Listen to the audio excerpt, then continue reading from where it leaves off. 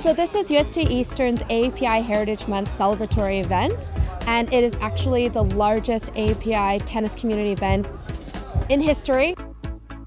With AAPI Month and National Tennis Month, the combination of both USTA and USTA Eastern with the PETA sort of formed this union to sort of sponsor this event. We have over 1,300 participants that are scheduled here for today, and it's all free. We're so appreciative of all of the vendors, all of the sponsors who've come out today. Cunningham, having so many coaches and players and participants and volunteers here today. On every court, there's going to be a tennis activation.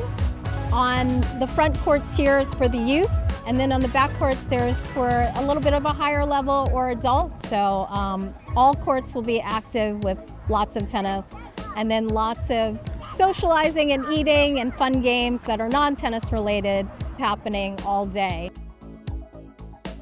As a representative of the Asian American Pacific Islander Tennis Association, also known as APITA, I'm here to represent the organization, as our mission is to help elevate and grow and support not just at the community level but at all levels of tennis.